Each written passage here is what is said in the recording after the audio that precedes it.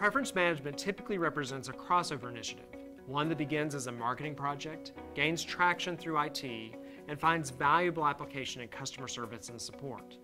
Moreover, in its aim to unify the company's view of a consumer and make information available through a central repository, an effective preference management program acts as a silo breaker inside companies, encouraging a holistic view of the customer interaction. But because so many different departments are involved, it can be very complicated. Once the educational and budgetary hurdles are cleared and an enterprise has decided to introduce preference management into its technology architecture, a new challenge arises. Where to begin? For some, the challenge is artificially enlarged by the ideal they hope to attain: preference collection at every touch point, seamless integration between systems, and a holistic view of every customer. Overwhelmed by the sheer scope of work, the project team cools and inertia becomes a threat.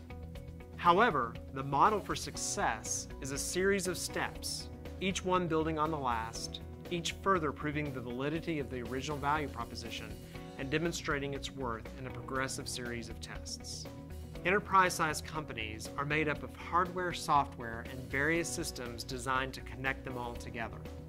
Authority over these assets, and in some cases liabilities, are spread between multiple departments and business units.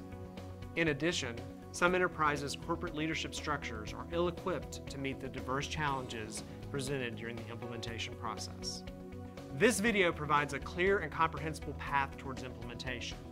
While there are many variables, the information is intended to offer useful guideposts with application to a broad array of organizations and needs.